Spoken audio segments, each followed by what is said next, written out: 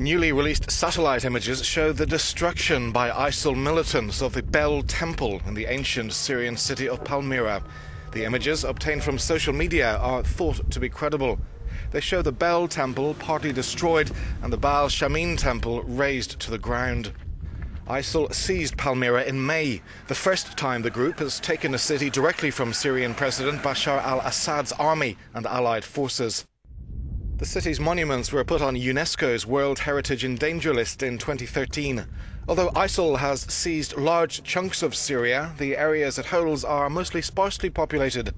The group also caused uproar over its destruction of ancient sites and relics in Iraq.